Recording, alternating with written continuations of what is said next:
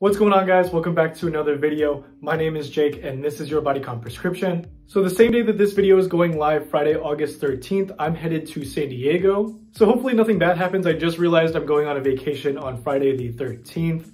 I'm not really that superstitious. Isn't a whole bunch of bad stuff supposed to happen on Friday the 13th?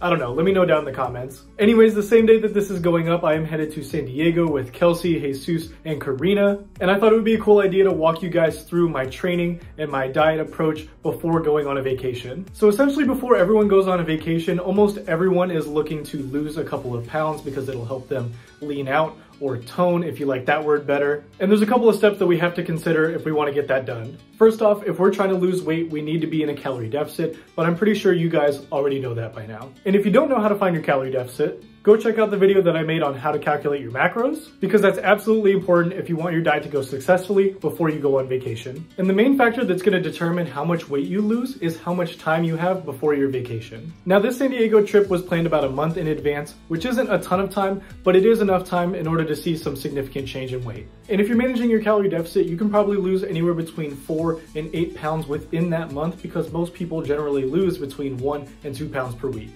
And the more calories that you take away from your daily calorie intake is going to determine how much weight you can lose. If you're a little bit more aggressive with your calories, you'll lose weight a little bit more quickly. And if you're a little bit more conservative with your calories, you'll lose weight just a little bit more slowly. But if you know you have a trip coming way in advance, you don't have to be as aggressive with your calorie deficit because you have a lot more time to lose that weight.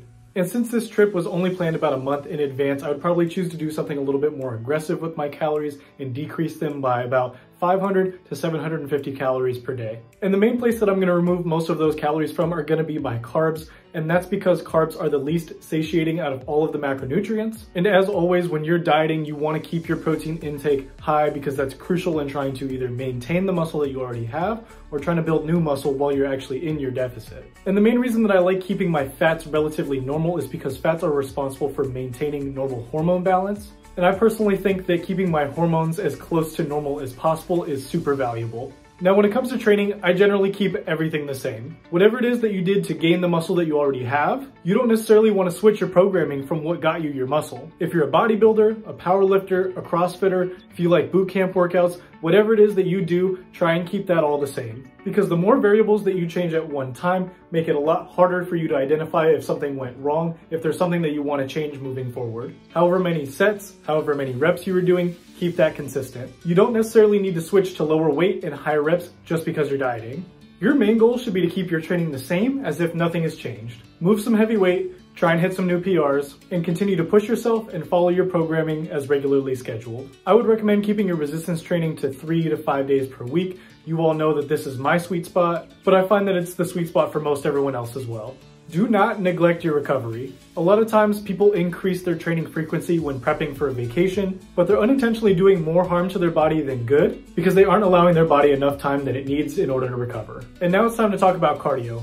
What should you do? How long should you do it? How frequently should you do it? And what the best form is. My general rule of thumb is to keep your cardio limited to the amount of days that you're resistance training. So if you're resistance training 5 times per week, you should be doing cardio 5 times a week or less. Now, what form of cardio is best?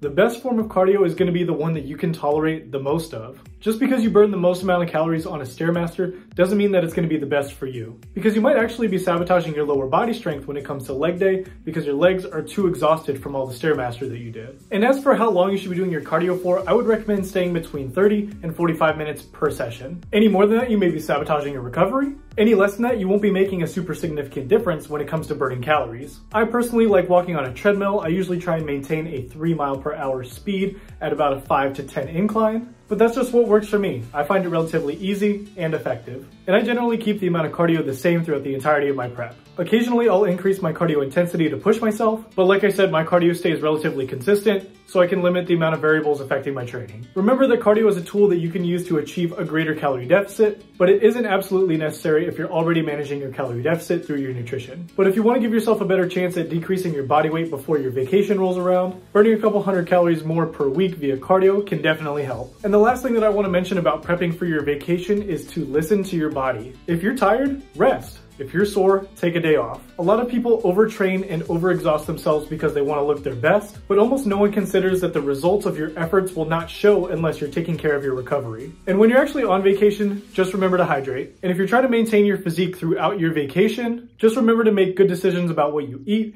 And if you really want to go that extra mile, you can always be protein conscious. That'll always help. And just remember to enjoy yourself. There's no point in busting your ass in the gym and restricting your diet if you can't enjoy any of the luxuries that come with taking a vacation. I hope these tips help. Save this video for later, whenever the next time you take a vacation is, or share this with a friend who you know has a trip coming up. I just want to thank you guys for watching. I'll catch you in the next one. Peace.